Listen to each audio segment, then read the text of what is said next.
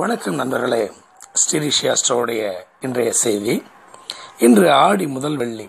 ஆடி மாத வெள்ளிக்கிழமைகளுக்கு சிறப்பு மகத்துவம் உள்ளது. ஆடி மாதம் தட்சிணாயனத்தின் தொடக்கம். தேவர்களின் இரவு காலமாகிய இதனை கருதுவார்கள். ஆடி மாதத்தை சக்தி மாதம் என்று ஜோதிட நூல்கள் குறிப்பிடுகின்றன. தட்சிணாயனம் துவங்கும் ஆடி மாதத்தில் சூரியனிலிருந்து சூட்சும சக்திகள் வெளிப்படும். பிராணவாயு அதிகமாக கிடைக்கும். உயிர்களுக்கு ஆதார சக்தியை அதிகமாக தரும் மாதம் இதுவே. வேத பாராயணங்கள், மந்திரங்கள், ஜபங்களுக்கும் ஆடி மாதம் சிறந்தது. ஆடி மாதம் அம்பிகைக்கு உகந்த மாதம். மாரியம்மன் ஆலயங்களில் சிறப்பு வழிபாடுகள் நடைபெறும் காலம். ஆடி மாதத்தில் செவ்வாய், வெள்ளி, ஞாயிற்றுக்கிழமைகள் இணைந்தால் அந்நாள் வழிபாட்டிற்கு மிகவும் உகந்தது. ஆடி மாதம் பண்டிகைகளை அழைக்கும் காலம் என்பார்கள். மழைக்காலம் தொடங்குவதும் இப்பொழுதுதான். சிவனுடைய சக்தியை விட அம்மனுடைய சக்தி ஆடி மாதத்தில் அதிகமாக இருக்கும். ஆடி மாதத்தில் மட்டும் சிவன் சக்திக்குள் அடக்கமாகி விடுகிறார் என்பது ஐதீகம். இம்மாதத்தில் வரும் ஆடி செவ்வாய், ஆடி வெள்ளிகள் முக்கியத்துவம் பெறுகின்றன. அன்றைய தினங்களில் இல்லத்தின் வாசலில் கோலமிட்டு பூஜை அறையில் குத்துவிளக்கேற்றி ஸ்ரீ லலிதா சகஸ்ரநாமம் மற்றும் பல அம்மன் பாடல்களை பாடுவார்கள். பால் பாயசம், சர்க்கரை பொங்கல் போன்றவற்றை நிவேதனம் செய்து இறைவனை வழிபடுவார்கள். பெண் குழந்தைகளை அம்மனாக பாவித்து உணவளித்து அவர்களுக்கு ரவிக்கை, தாம்பூலம், வளையல், குங்குமச்சிமிழ், சீப்பு, கண்ணாடி, மருதாணி, மஞ்சள் போன்றவற்றை கொடுத்து சிறப்புமிக்க தேவியின் அருள் கிடைக்கும். ஆடி செவ்வாயில் ஔவையாருக்கும் மேற்கொள்ளும் நோன்பு குறிப்பிடத்தக்கது. இந்த ஔவை நோன்பை கடைபிடிப்பதால் விரைவில் திருமணம் நடக்கும். மழலை செல்வம் இல்லாதவர்களுக்கும் அந்த பாக்கியம் கிடைக்கும்.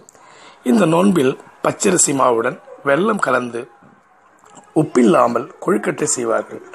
பெண்கள் மட்டுமே மேற்கொள்ளும் இந்த விரதம் இரவு 10 மணிக்கு மேல் துவங்கும். அச்சமயத்தில் ஆண்கள் யாரும் அவ்விடத்தில் இருப்பதில்லை. பின்னர் ஔவையார் கதையை வயதான பெண்மணி ஒருவர் கூறுவார். ஔவையை வேண்டி கொழுக்கட்டை நிவேதனம் செய்து இரவை கழிப்பார்கள். இதுவே ஔவை நோன்பு. இந்த வழிபாடு மதுரை, கன்னியாகுமரி மாவட்டங்களில் பல இடங்களில் கடைபெற்று வருகிறது. மகாலட்சுமி வழிபாடு. ஆடி வெள்ளிக்கிழமைகளில் மாலை நேரத்தில் அம்பிகை, ஆதிபராசக்தி, அகிலாண்ட ஈஸ்வரி தெய்வங்களை வழிபடுவது சிறப்பு. அன்றைய தினம் ஆலயங்களில் குத்து விளக்கு பூஜை நடைபெறும். அப்பொழுது சுமங்கலி பெண்களுக்கு தேங்காய், பழம், வெற்றிலைப்பாக்கு, மஞ்சள், குங்குமம் ஆகியவற்றோடு ரவிக்கு துணியும் வைத்து தருவது நலம் தரும். ஆடி வெள்ளி அன்று மகாலட்சுமி வழிபட்டால் நிறைந்த செல்வம் இல்லம் தேடி வரும் என்பது நம்பிக்கை. ஆடி கடைசி வெள்ளிக்கிழமை மகாலட்சுமிக்கு உகந்த வரலட்சுமி விரதம் மேற்கொள்ளப்படுகிறது. சண்டி ஹோமம். ஆடி வெள்ளி என்று நாக தேவதைக்கு பால் தெளித்து விசேஷ பூஜை செய்வார்கள்.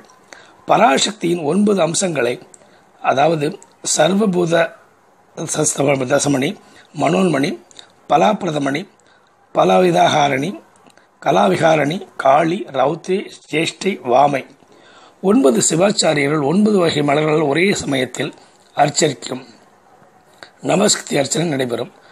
ஆடி வெள்ளியில் சண்டி ஹோமம் போன்ற சக்தி ஹோமங்களும் செய்வார்கள்.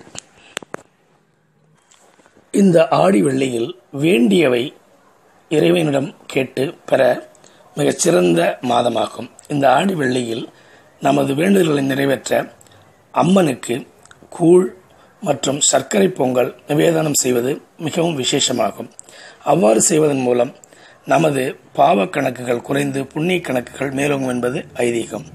ஆகையால் நண்பர்களே, இந்த மாதத்தில் வரக்கூடிய ஆடி வெள்ளி முழுமையாக ஒவ்வொரு வெள்ளிக்கிழமையும் அம்மனுக்கு கூழ் ஊற்றும் பொழுது அதற்குண்டான செலவுகளில் ஏதேனும் ஒரு தொகை ஏற்றுக்கொள்வதோ அல்லது அதற்குண்டான பொருட்களை வாங்கி தருவதன் மூலமாகவோ நமது கஷ்டங்களை நிறைவேற்ற நாம் இதை செய்ய வேண்டும். அவ்வாறு செய்வதன் மூலம் நமது அந்த கூழ் உபயத்தின் ஒரு பங்குதாரராகி விடுகிறோம். ஆகவே நண்பர்களே, அம்மனுக்கு கூழ் சாற்றும் பொழுது அதனுடைய செலவுகளில் ஒரு பகுதி ஏற்று வாழ்வின் சிரமங்களை களைந்து செல்வதற்காக ஒரு வழியை பின்பற்றுங்கள். நன்றி நண்பர்களே. நாளை செய்தி நாளை பார்க்கலாம். நன்றி, வணக்கம்.